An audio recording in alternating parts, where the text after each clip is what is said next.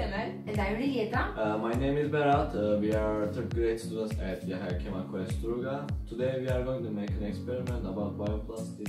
Plastic plays an important role in our everyday life, but it is quite harmful when it's thrown in the nature because it does not decompose. Unfortunately, today through science we have chances to make plastic degradable. We can make biodegradable plastic using starch. Today our main starch resources are going to be rice and cornstarch. As well, we can produce bioplastic by using milk. Today we are going to use a couple of other equipment, just like vinegar, glycerin, water and aluminium foil.